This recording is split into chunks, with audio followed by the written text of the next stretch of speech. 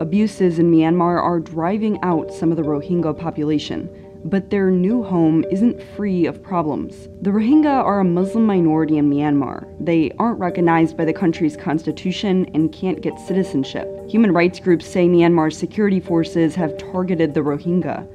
Attacks have caused tens of thousands of Rohingyas to flee to Bangladesh, which is near Myanmar.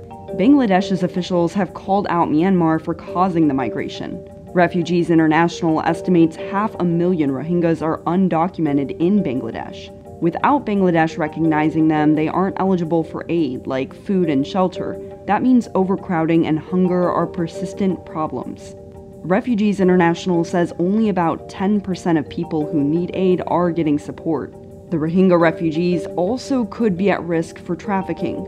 And residents, refugees, police, and aid workers say there's been increased violence in Bangladesh's Rohingya refugee camps. Refugees International says the population not only needs essentials, but also the ability to access education and to feel safe returning to Myanmar.